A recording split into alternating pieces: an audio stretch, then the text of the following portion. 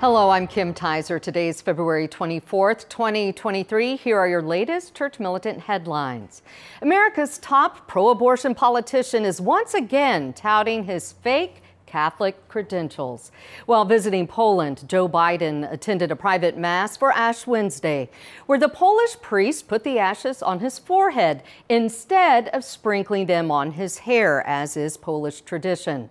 Despite his aggressive pro-abortion policies, Biden tweeted, "The Lenten season is a time for reflection and discernment and an opportunity to recommit ourselves to God and to one another.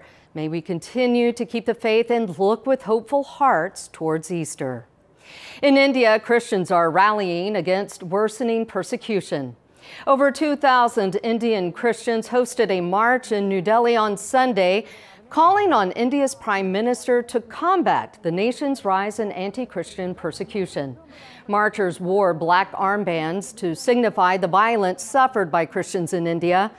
According to the United Christian Forum, there were almost 600 cases of violence against Christians last year, marking a 400% increase since 2014. In the U.S., a troubled diocese is being accused of hiding funds from sex abuse victims. On Tuesday, over 100 clerical sex abuse victims sued the Diocese of San Diego. According to the suit, the diocese, led by heterodox Cardinal Robert McElroy, transferred over $450 million of assets to parishes to avoid paying abuse victims.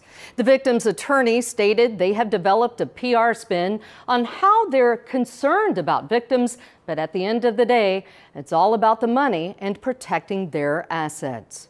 Staying in the U.S., one bishop is calling out the Pope's restrictions on the traditional Latin Mass.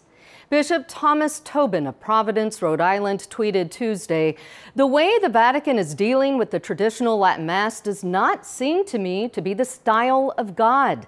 Pope Francis himself has emphasized that those who are attached to the TLM should be accompanied, listened to, and given time." This follows the Vatican announcing further restrictions on the Tridentine Mass earlier this week. In Mexico, the tolerant left is destroying government property and attacking city officials. On Tuesday, a group of LGBT protesters attacked the congressional building of Mexico City, smashing windows and doors and breaking inside. ¡Vamos a entrar! ¡Vamos a entrar! No, hasta que salga América Rangel. ¡Que salga! ¡Que salga!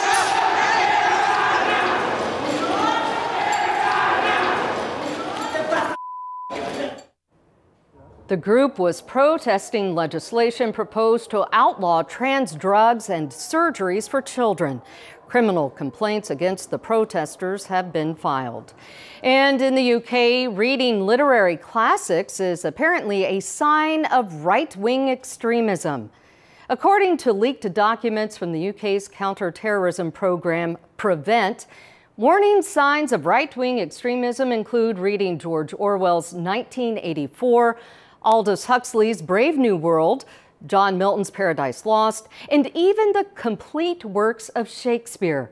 Also on the watch list are the films The Great Escape, The Bridge on the River Kwai, and a BBC television documentary series on British railways.